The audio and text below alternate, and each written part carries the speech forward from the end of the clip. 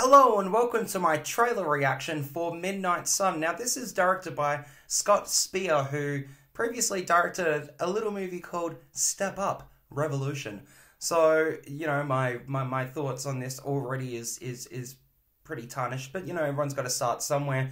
But I think this movie has two things going for it. Number one, it's based on a Japanese film, so I can't wait to see if there's any whitewashing controversy coming out of it. But also, it stars Arnold Schwarzenegger's son. So, look, I've got like no expectations, but you know, it does have an actor in it called Riggle, which I just got my phone here. Look, this dude, I just don't like him. He's literally the exact same character. And his improvisation skills are absolutely terrible, and it shows in every single movie he's in. But anyway, I'm not going to let him tarnish the work of thousands of people who worked on this production. So, oh, by the way, someone asked me why I always say, right here, now. The reason why I make that little sound is because when I'm editing the trailer into these videos, I use that as like some kind of cue to make sure that the trailer syncs up with the sounds from the... Anyway, it's just, yeah, it's something which I did once, and now I just can't stop doing. So, anyway, let's watch this trailer right now. I have this reoccurring dream. I feel the warmth of the sun on my skin and the comfort of arms around me, and I want to stay there forever. But that would be impossible. I have a severe sensitivity to sunlight. Doctor appointments became a part of my routine.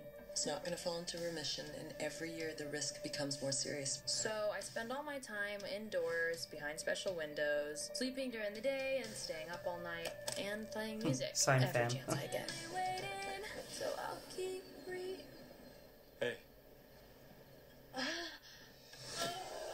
What should I have said? Hey, I'm Katie Price. I've watched you outside my window for the past 10 years, and I've been in love with you, stalking you every minute. This is what Taylor Swift does. She has awkward interactions with boys, and then she just writes amazing songs about it. I don't understand how we've never met. I've probably skated by your house every day on the way to practice. Hey, you wouldn't want to do something sometime, would you? I'm really busy during the day, but I could be free at night. What does Katie Price want to do? There's so many things I want to do. I've been looking at the stars tonight. Wait, where are you taking me? First live show. That was literally one of the best things ever. Right? I'll be a dreamer till the day I die. You coming?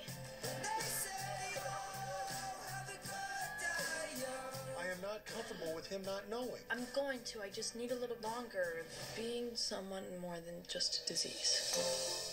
This isn't something you can just not tell me. I'm so sorry. But we're not the couple who doesn't try.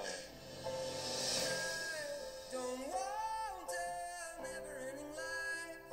I just wanna be alive. Having someone, I'm here. that's the best part. And I don't want to see another night lost inside a lonely life. While I'm here, I got dreams in my head and they won't go. Spirits in my head and they won't go. But the heart still rattles, the heart still rattles. Oh, I believe in my whole life.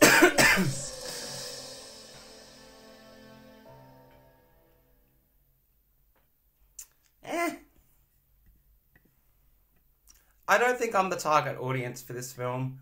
It's like Fault in Our Stars, except she's allergic to the sun, instead of being allergic to living, like the kids from Fault in Our Stars. Look, I'm not going to see this movie. I'll only see it if I get a press screening for it, and even then I'll go begrudgingly. So, yeah, it's just not my kind of movie. But you know, I'll watch anything. Like if it's on Netflix and I accidentally click on that instead of something that I actually want to watch, I'll probably give it like 20 minutes. But yeah, it's just not really my thing. Already I can tell that they're gonna fall in love in the first act, And then in the second act, it's all about them discovering each other. And then right towards the end of the second act, he finds out that, like, she's got the disease and stuff. And she thinks that, like, oh my God, like, he's totally, like, not going to love me anymore. And then he will forgive her. And then, bam, they live happily ever after. Like, it's just... I've seen this movie, like, 10 times before, so... Anyway, let me know what you thought down in the comments below. And of course, if you like this video and want to see more, please click here to see more. Thanks for watching. Bye.